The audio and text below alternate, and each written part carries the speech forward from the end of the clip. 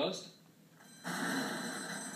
And they're off. Papa Fuse comes right out running for the lead, but Timbuktu has speed as well, and Timbuktu moves up, takes the lead from Papa Fuse in second. Skippy Doo goes third up on the far outside. Rockin' Fire away running in the fourth position. The Cardinal is fifth down toward the inside for the move up the backstretch. Joe Sixpack between horses is next to last, and Final Copy is the trailer 4 lengths off the lead. Timbuktu leads Papa Fuse by 3/4 of a length as they head for the far turn. Rockin' Fire goes third against the rail. Joe Sixpack moves up between horses. Skippy Doo is fifth on the outside. Then the Cardinal next to last, and Final Copy, the trailer. 22 and 2/5 seconds the time for the opening quarter. Timbuktu opens the inside lane for Rockin' Fire, who moves up to challenge for the lead. Papa Fuse is there, third on the far outside. Another length and a half to Skippy Doo, a wide fourth.